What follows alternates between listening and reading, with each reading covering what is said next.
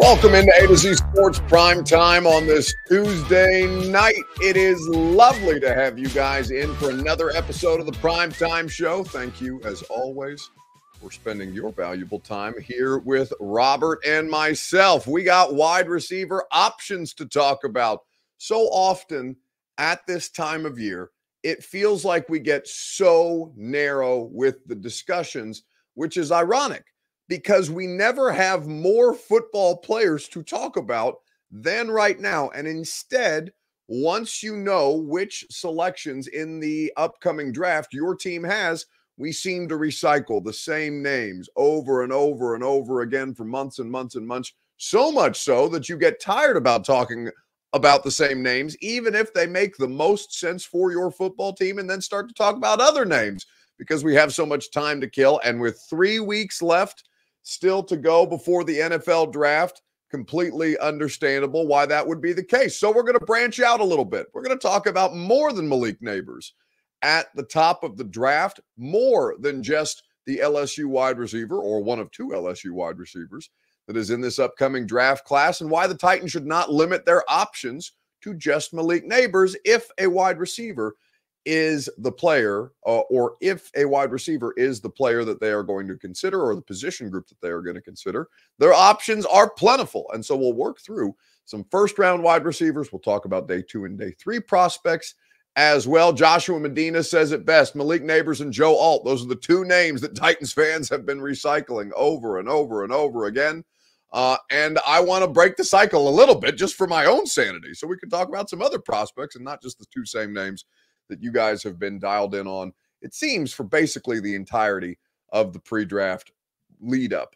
B French wants to know on YouTube why Bert is ignoring his questions since you guys have time together. Bert is playing video games and not paying attention to anything that's going on here. He's I'm back here working. What are you talking about? Get off the screen with your shirtless ginger ass. I don't want to see you while you play video games and while you're off on some kind of raid party in World of Warcraft. Exhausting. Either way, we are going to get into some player evaluation tonight. But first and foremost, what we need is for you guys to share this show on Facebook, YouTube, Twitter, and on Twitch. No matter where it is that you are spending time with us, the best way to ensure that Bert and his shirtless self does not appear on your screen again is to share this show. If you're hanging out on Twitter, please retweet it in the bottom right-hand corner of your screen. If you're on Facebook Live, you can share. You can share now to public. That's in the bottom left. And if you're on YouTube or on Twitch, please subscribe to the channel where D Good says, "How dare you disrespect Bert?" Bert exists to be disrespected. Bert exists to disrespect things that deserve respect, which in turn does not garner my respect. But we don't need to spend more time on that. We got wide receiver prospects to talk about, so let's dive in. Welcome into A to Z Sports Prime Time from the Zen Sports Studios. I'm your host, Buck Rising. If you're new to the program, welcome. We're happy to have you. And I am proud, as always, to be presented to you by the wonderful people at True Math Fitness in the Gulch. If you want to make sure that you look good with summer right around the corner, True Math Fitness is there, not just to work on your physical appearance, but to help you with your physical fitness as well. I was talking about how much weight True Math Fitness helped me lose earlier today with Brett Kern, as a matter of fact. Brett Kern, who is going to be on the radio show tomorrow as our Masters analyst. Can't wait to catch up with him. But the place to get in the best physical fitness, physical condition for you is TrueMathFitness.com. The Ashton Real Estate Group of RE/MAX Advantage, the official real estate agent of the Nashville Predators, who are currently getting worked right now at Bridgestone Arena. They just need a point to clinch a playoff spot, and the Jets have them down 3-1 in the early going. We are also made possible by Zen Sports. Download the app, plug in the promo code A2YOZTN. You can bet on the Stanley Cup playoffs, which are right around the corner. You can bet on the NBA play-in, which is also right around the corner. So many of your favorite major sports there for you to wager on in the Zen Sports app. And Two Rivers Ford, the South's most trusted Ford dealership, Two Rivers Ford in Mount Juliet, or online at tworiversford.com. Let's talk receivers. As I mentioned, we tend to recycle the same names over and over and over again in the pre-draft process because there's just a lot of time, and the most famous names at the top of the draft, the first round prospects are the prospects that the vast majority of people are going to know. These are the players that played at top flight programs. These are the Alabamas, the Ohio States, the Georgias, the Michigans, right? Now, there will be players from every Power 5 conference, every level of college football throughout the course of the draft, and there's plenty of players who were high caliber college football players that will go on day 2 and day 3. But we do tend to get caught up in the first round anytime we talk about the draft, which is stupid because the vast majority of your roster is built out on days 2 and 3. The first round pick just has typically the most star power associated with their names. So when we go through these wide receiver options, if we're going to talk wide receiver at the top of the draft for the Titans at 7 overall, which is where they're currently slated to pick, we'll see if that doesn't change over the course of the next less than 3 weeks. Let's talk about some other options besides just Malik Nabers. Now, we ultimately may decide here tonight that Malik Nabers is still the best option at the top of the wide receiver draft for the Tennessee Titans, should they choose to explore the wide receiver path. It's possible. But I think that there's so many talented wide receivers, so many different shapes, sizes, speeds, skill sets to dive into, all in the first round, many in the first round. Of course, there's players to be had at the position in rounds 2 and 3 and 4 and 5, all down through this draft process. It is one of the most talented wide receiver drafts, if not the most talented wide receiver draft that we have seen in the modern NFL era. I think we ought to shake it up a little bit and look at a couple of different players. So if you are going to sit at 7, and if you are going to stick and pick with the 7th overall selection, and if for some reason, whatever that reason might be, my preference is still for them to take the best offensive tackle with whichever draft choice in the first round that they end up choosing. But as we look at this situation right now, what is the best prospect? Which wide receiver prospect at the top of the draft do you favor the most? Who's your favorite first round wide receiver prospect? We'll talk about it together on Facebook, YouTube, Twitter, and on Twitch. We'll discuss at length. It's your Two Rivers Ford take. As always, it's made possible by the wonderful people at Two Rivers Ford. Quality American-made Ford vehicles, award-winning customer service. They even offer mobile service at the South's most trusted Ford dealership. That's Two Rivers Ford. They've been in business here in Middle Tennessee for over 40 years, and they sell all their non-specialty new Ford vehicles below MSRP. Two Rivers Ford in Mount Juliet, or online at tworiversford.com, where you can order your next vehicle just the way that I did. I bought my Ford online at tworiversford.com, and they delivered it to my door. It was just like an Amazon package. It's great. Two Rivers always makes it easy for you to succeed. Who's your favorite day 1 wide receiver prospect? Let's talk about it. Bryce Erickson says Keon Coleman. So that's not that's not one of the first names that I saw in here, but it is one of the more surprising names. And Keon Coleman, I'm glad you brought him up, Bryce. He is one of the more polarizing players in this draft class, and specifically with this position. You are correct. He does have a catch radius that is basically a 2-car garage. He will eventually be a starting wide receiver. I have seen a lot of comps to Drake London specifically, of course, who was a former first-round pick himself by the Atlanta Falcons. And as you look at the strengths, he's definitely got the prototypical size, definitely got the high-end ball skills that you like. Very difficult to bring down. He has that size that is going to make him a quality wide receiver at the next level. He measured and weighed in at 6'3", 213 at the combine. Of course, Keon Coleman, the wide receiver out of Florida State, if you're not familiar. Arms 32 1/8 inch. Hand size 9 3/8 inches. He had a 4.61 40. Wasn't certainly not the fastest. His gauntlet drill, though, was the most impressive. He completed the gauntlet drill at the combine, which is where the wide receiver runs the width of the field across the 50-yard line while people are throwing a football for him to catch at him from both sides of the field, has to have the ability to catch and run, has to have the awareness, has to have the ball skills, and a far more practical application of a wide receiver skill set than just having them run a straight line very, very fast or as fast as humanly possible. Keon Coleman does have some polarizing traits to him, though.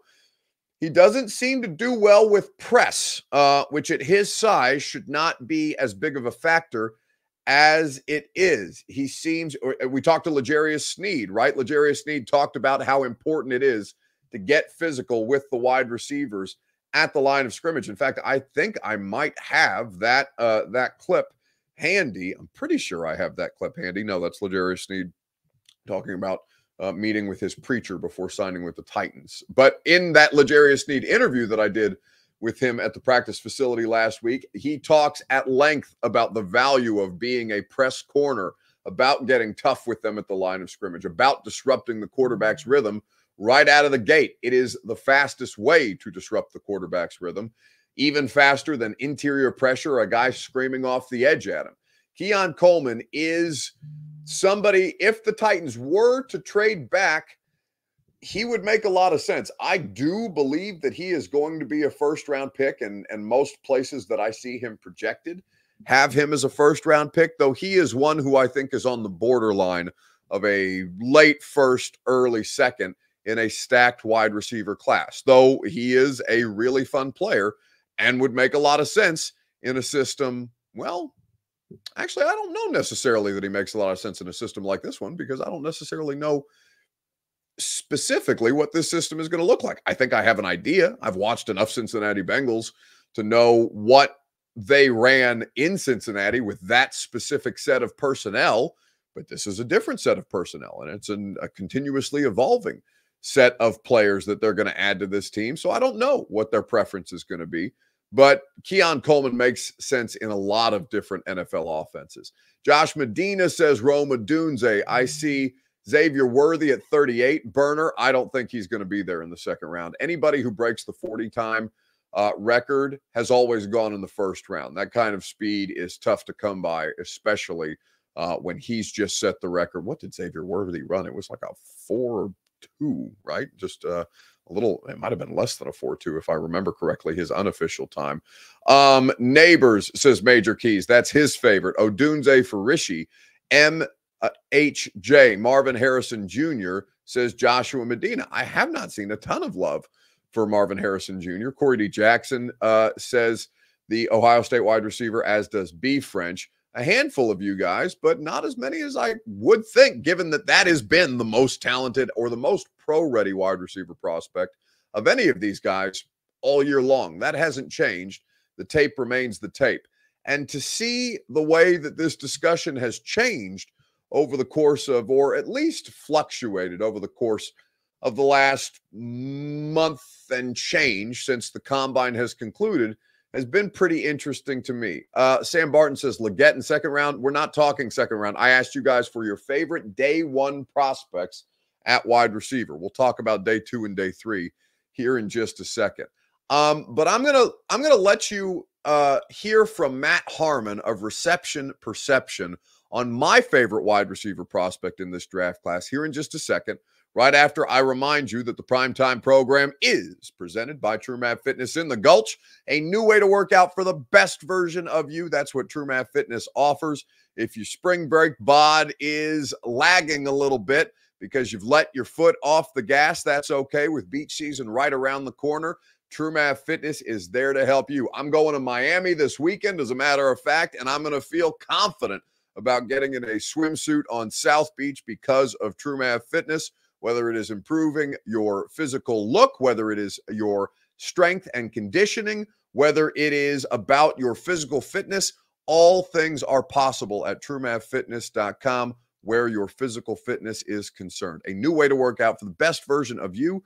Go and get your first workout free at TrueMathFitness.com today, and tell them A to Z Sports sent you. Let Worth Campbell know that you're an A to Z Sports watcher and listener and a Titans fan. He is a diehard Titans fan. His family has had a suite at Nissan Stadium since it was the Coliseum.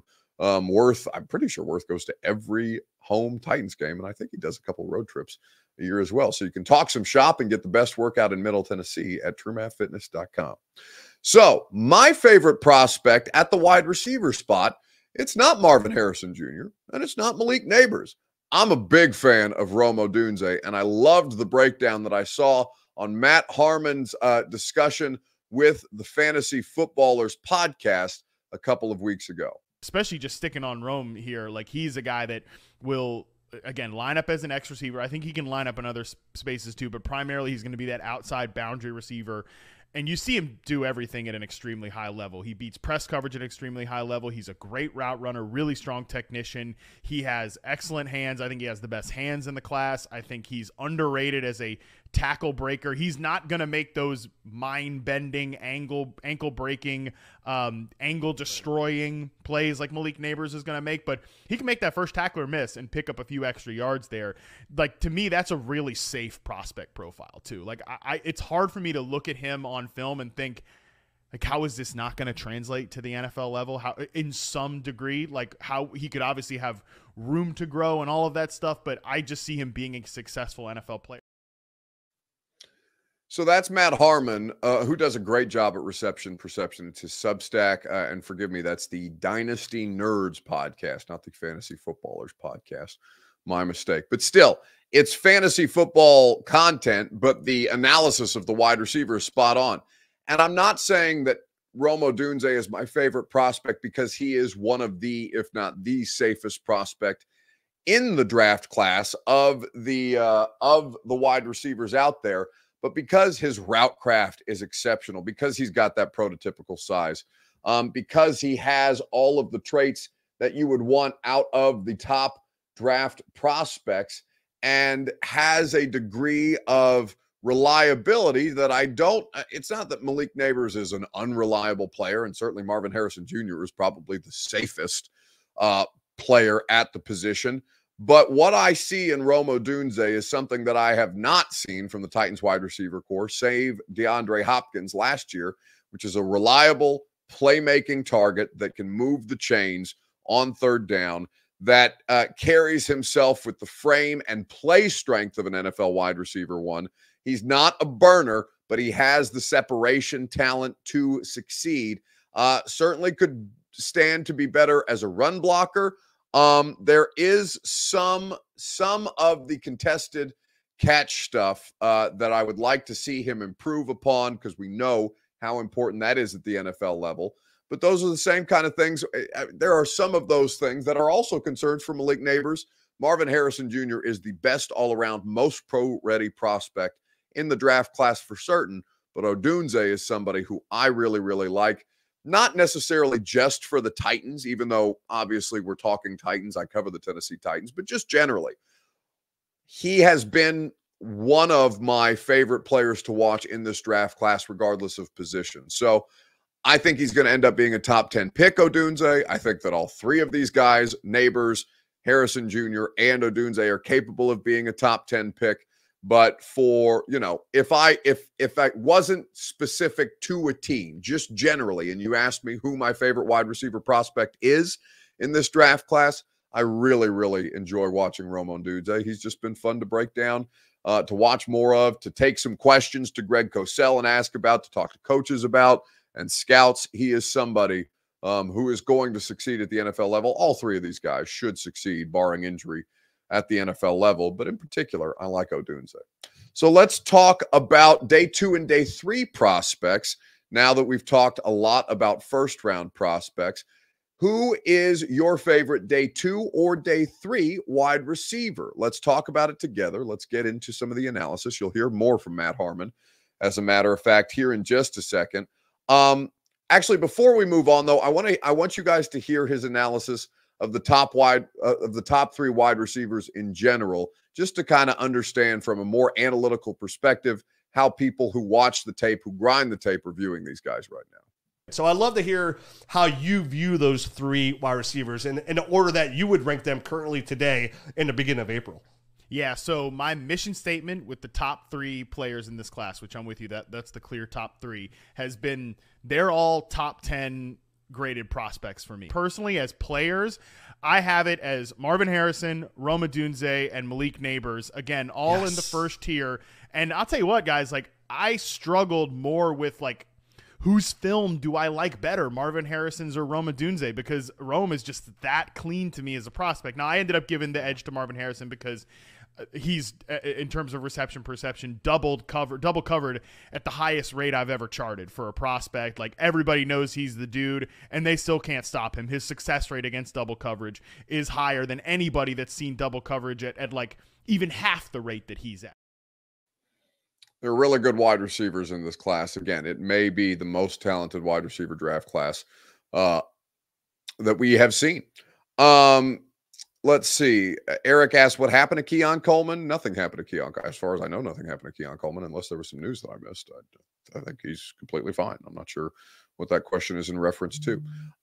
Malik Washington, wide receiver from Virginia. Okay, you guys are giving me day 2 and day 3 wide receiver prospects. Let's break it down here on the Primetime Show, right after I remind you that the Primetime Show is presented by the Ashton Real Estate Group of RE/MAX Advantage. The official real estate agent of the Nashville Predators reminds you, don't sell without the intel. The Ashton Real Estate Intel is the best in the business. It's why they have helped so many Middle Tennesseans find their dream address without the stress. Go to GaryAshton.com. Don't buy or sell your next home without the Ashton Real Estate Group of RE/MAX Advantage and the Intel edge you need to succeed. Okay. Day 2, day 3 prospects. There's a great many of them at the wide receiver position to like a lot. Once you get past, and I really do think, I mean, you know, kind of just glancing through the wide receivers, I think it's possible that Brian Thomas Jr. from LSU could go in the first round. Adonai Mitchell could go in the first round. Ladd McConkey could be a borderline first round player. So it does make some of this a little tougher to kind of evaluate, because there are a fair amount of guys who I think are on the border of this. But as you talk about day 2, day 3 wide receiver prospects, who are you interested in? Names like Ricky Pearsall, Jermaine Burton at Alabama, Roman Wilson, the Michigan wide receiver. Who is your favorite among these guys? Eric likes Troy Franklin from Oregon. Chris Frazier says Ladd McConkey, who as a prospect doesn't mean that he'll be this as a pro, but Greg Cosell has said as a prospect, watching him at Georgia, he reminds Greg of watching Cooper Kupp at Eastern Washington. Now, Cooper Kupp landed in the perfect place to be able to maximize himself and go on to be an offensive player of the year, a borderline MVP candidate at the wide receiver position, which is really, really hard to do. There is no guarantee that Ladd McConkey becomes Cooper Kupp just because Greg says, watching him in college, it reminded me of Cooper Kupp. But there are some similarities, which is certainly a plus. It just depends on what kind of system you're running. Now, I don't know if the Titans are going to run a Sean McVay-like system, but I do know that the Shanahan tree, the pass-happy, well, it's not even Shanahan, because Shanahan is a run-based offense, and this features or figures to be more focused on the passing game. But I do like a lot of what Ladd McConkey brings, provided that he goes to the right place, which you could say of basically anybody. Corey D. Jackson says, Ladd is a beast. Go Dogs. Derek says it's because he's white, isn't it? No, it's because they're physically built the same. Because they are striders. They are gliders with their gait. They're not burners. They're not tiny little white slot receivers. These are legitimate X players. If you were to line them up on the outside at the line of scrimmage and ask them to go win, they're capable of doing that. Ladd will be a Chief, says Steven Rodriguez. God help you. You better hope not. So looking at day 2, day 3 prospects, it's hard for me to move off Troy Franklin. I know he's further at the top of the list. I really enjoyed Steve Smith's breakdown of him, as a matter of fact. Steve Smith, who is at the NFL Network now after playing for the Carolina Panthers and the Baltimore Ravens. He is a really interesting player, and I've always enjoyed Steve Smith's analysis. That's why when he punked Jerry Jeudy last year with the Denver Broncos, I took it seriously, because Steve Smith knows that position better than any other, and certainly can talk the talk when it comes to how that position is to be played. Like about Troy Franklin, for the University of Oregon, number 11. He has it tattooed on his fast life. He does have the fast life. A pure speed guy. His superpower is speed, and his weakness is speed. They can be both. Catches on the go. It's a track meet. You're not going to win. He has that California rolling stop, right? So I'm not stopping completely. Okay, no car, I'm good. Comes out of the break. When he's catching a football, he's going back towards the line of scrimmage. Watch his yards after catch. This is the level of speed. Why you would draft him. Great adjustment. Puts 2 feet down. Goes in.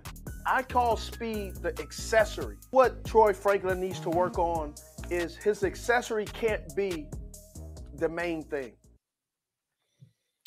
So that's Steve Smith's breakdown of Troy Franklin. Not a complete prospect, but certainly adds team speed, which the Titans could use. Again, I totally expect them to add a wide receiver in this draft process, as should you. They need it. It's not just 29-year-old Calvin Ridley and 31 going on. Is Hop going to be 32 this season? I think he will be 31 as the season starts. I'm going to look up DeAndre Hopkins' age really quickly. I don't think.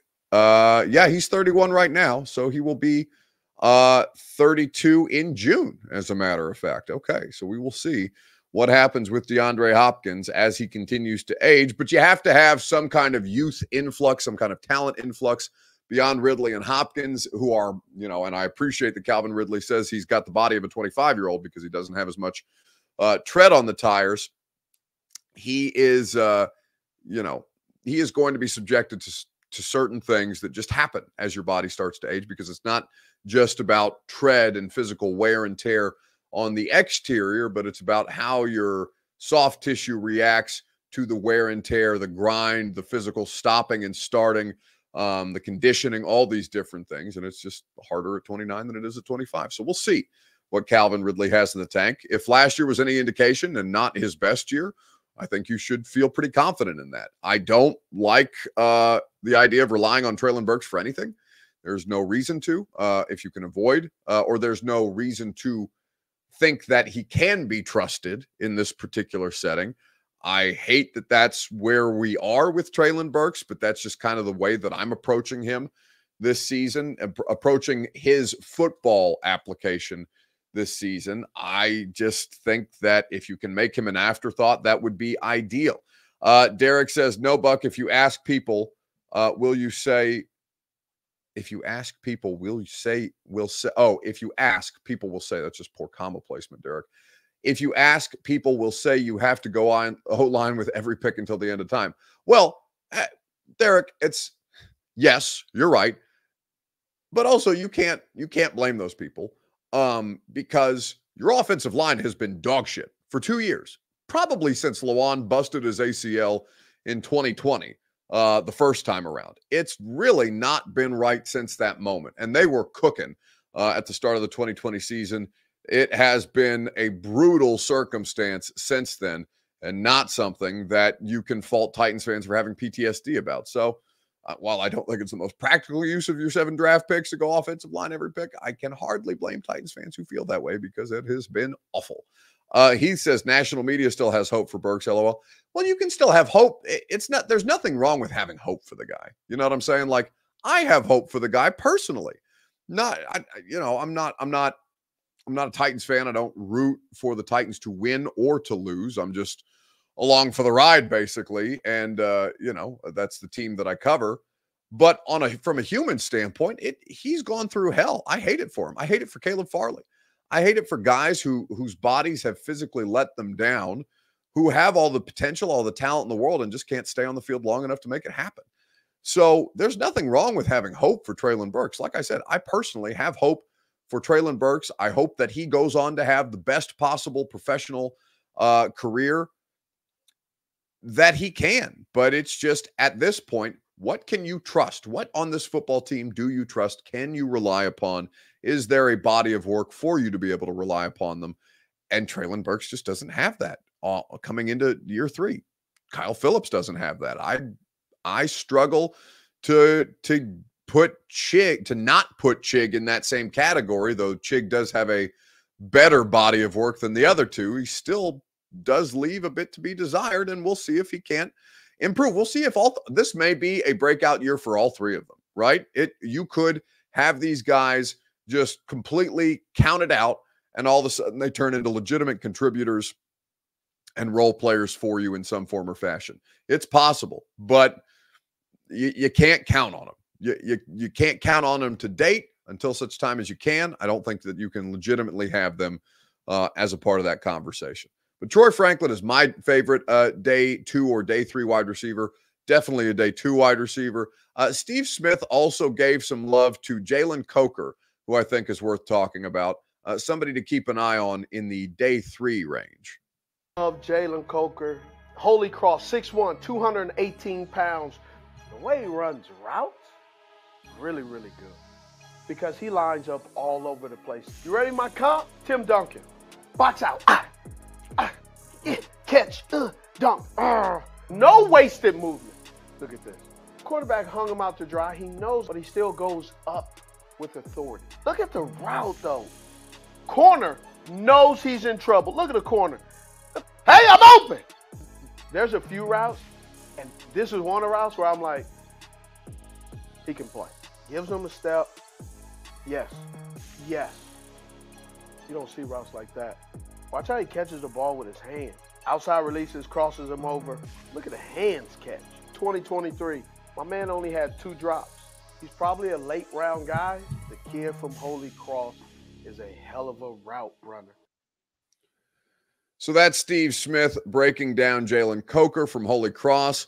A lot of wide receivers, a lot of great breakdowns from Steve Smith. I really enjoy him. Between him, I love the work that Matt Harmon does with wide receivers. And honestly, Brandon Thorne with the offensive line stuff has been excellent. Really helps people like me who don't have scouting backgrounds, obviously didn't play the game at the professional level, helps us to understand more about what it is that we're watching in a way that's easily digestible. And I appreciate that.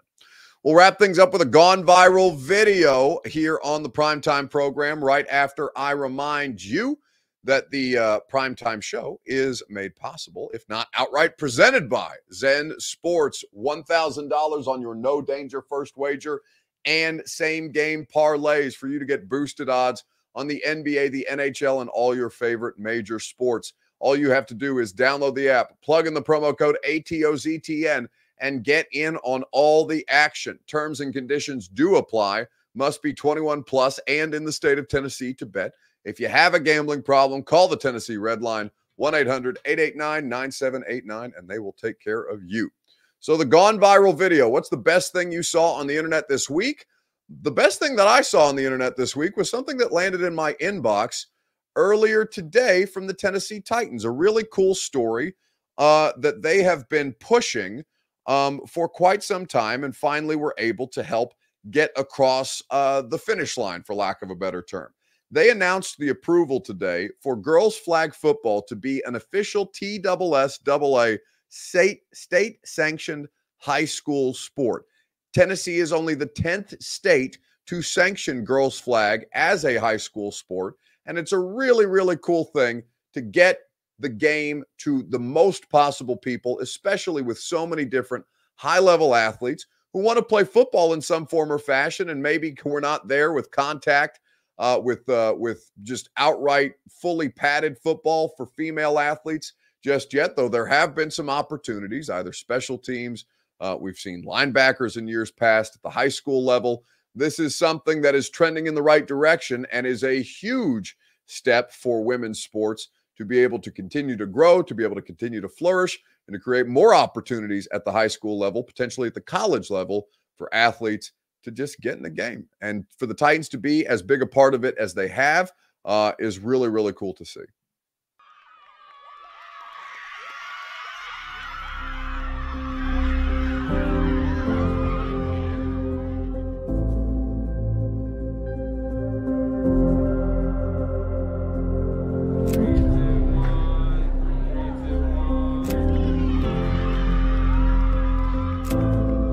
You've blazed a trail And I expect that there will be a time 3, 4, 5 years from now where this is a sanctioned sport across the state, and it's you who are the first to do it and to blaze that trail for everyone. So congratulations.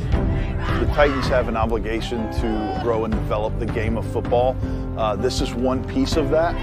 Don't be scared to try something new, because this is brand new and everybody is loving it, and we're making history. There is as much excitement about girls flag football as I've seen with any sport.